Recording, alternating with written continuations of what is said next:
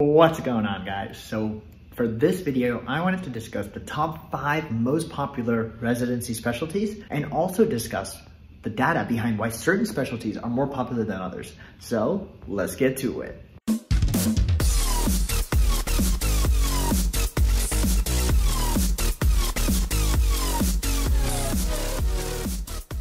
What's going on, guys? My name is Prerak. I love making videos about medicine and productivity and even business. But today's video is specifically about medicine, and specifically I'm talking about the matching process, which is the process by which fourth-year medical students match to particularly hard residency spots.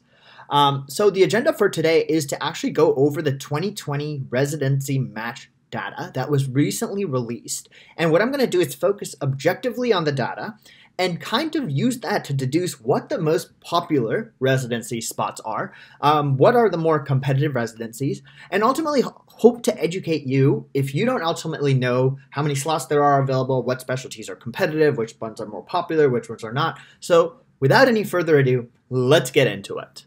So the biggest thing I want you to take away from this presentation is that the demand for residency slots is increasing much more than the amount of residency slots are increasing. So the demand is increasing and outpacing the supply.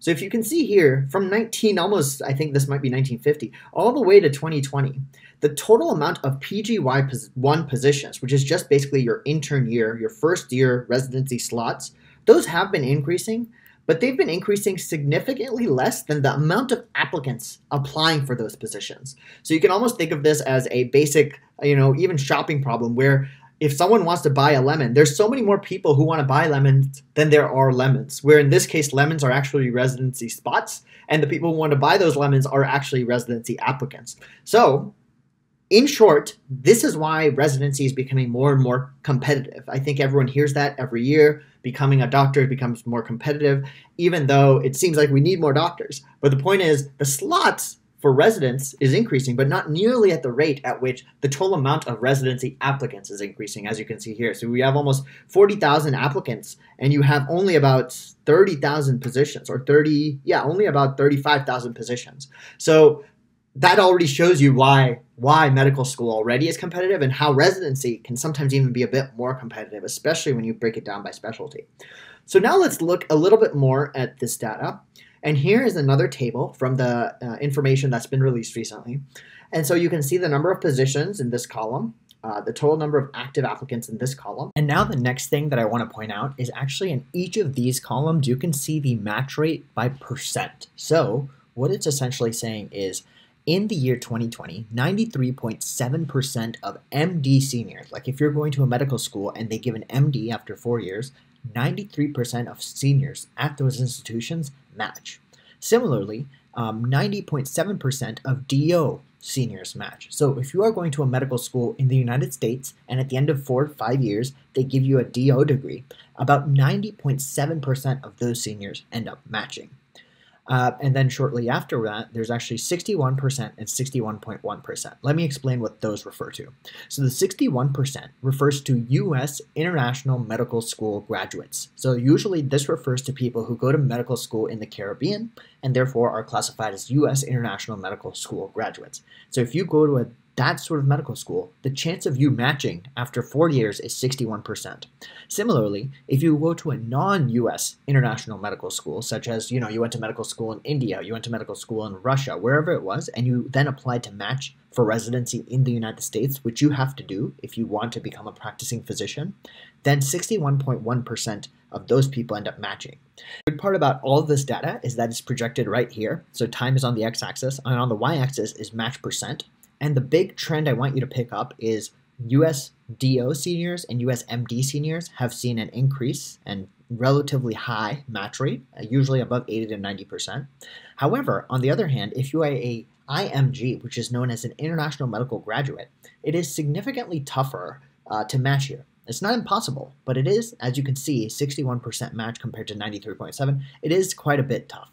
But the good part is that this has been trending upwards. So as you can see that it has actually been increasing. The chance of you matching as an international medical graduate has been increasing every year. The only thing that's left to point out here is this other column. The other column you'll see also has a pretty low match rate. What is often in these other columns? These are often students that have gotten an MD or DO degree but did not pursue residency in their senior year. So for example, you can think of someone who maybe got an MD and then decided to work in business for 4 or 5 years and never went to residency. And then they maybe want to go to residency. They would be classified in this other column. And notice that there, the match rate is also significantly lower. And this is what I mean by the opportunity cost of medical school residency is really high. If you don't go to residency straight out from medical school, it can actually be much harder to match into specialties, any specialty, let alone the competitive ones, right? And so that's the big things I wanted you to take away from this graph. It is really tough to get into residency, and a lot of that is where you're coming from, unfortunately. So now here is a really interesting graph that is going to break down this data even more. The first graph is actually showing you the number of seniors at US medical schools that give MDs, right? So if you go to a medical school in the United States and you are a senior, well, then this is you, right? And so it's showing you that in 2016, there were 18,000 people. And in 2020, there was about 19,326. And again, the match rate has almost consistently been in the 90%, which is one of the reasons why MD schools have been known to be quite competitive. And you can see the same thing here of US medical schools, but these are graduates, right? These are not seniors. So this is what I was referring to earlier.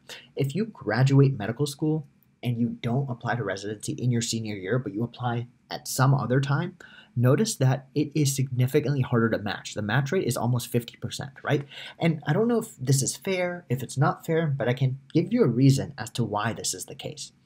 Oftentimes, if you don't do residency right after medical school when you're a senior, a lot of these residency program directors may say, why didn't you do it? You know, like, was there a reason? Did you doubt the profession? So then when you try to reapply, you can see why there would be some hesitancy into saying, I don't know, right?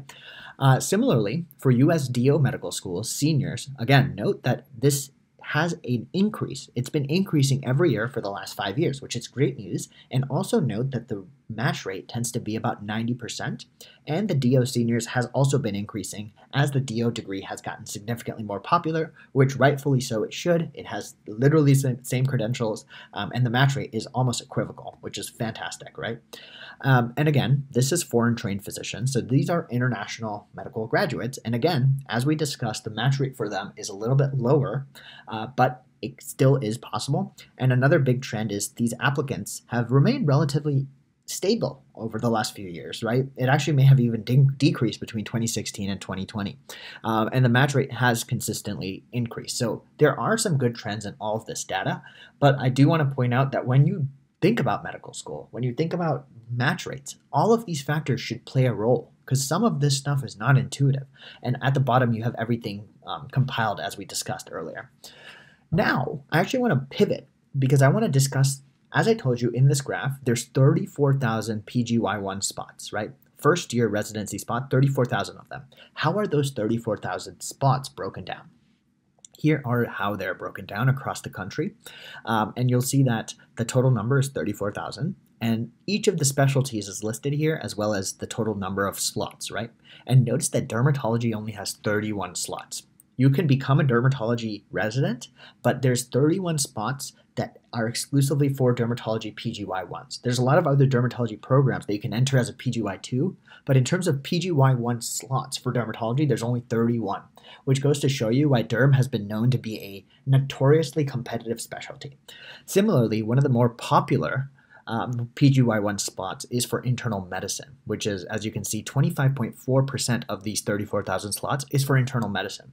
And again, rightfully so, internal medicine is by far the most popular subspecialty because it is the jack of all trades. It includes hepatology, it includes infectious disease, it includes almost every organ system inside your body, like cardiology, and therefore a lot of people apply there.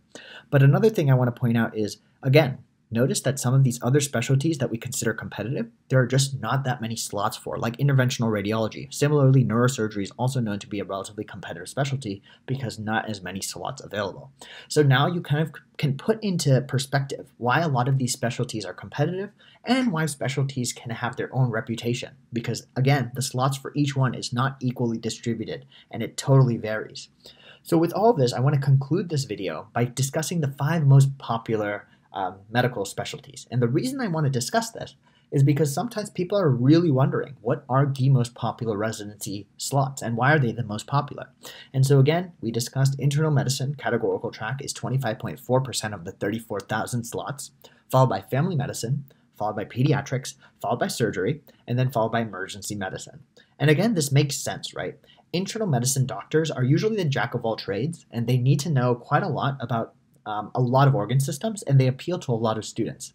Also, if you want to become a hepatologist, if you want to become a nephrologist, if you want to become a cardiologist, you have to do internal medicine training first, and that's why it becomes a big track and a popular track.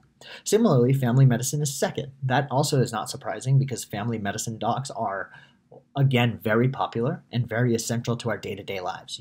Many of you may not have ever seen a nephrologist, but you definitely have seen a family care doctor, right? So it makes sense that family docs are quite popular.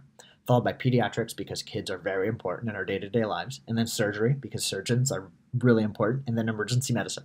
So that's where I'm going to end this video. I have a lot more data I'm going to discuss in future videos, but if you like this video, thumbs up, like, comment, share, and subscribe, and I'll see you in the next one. Peace.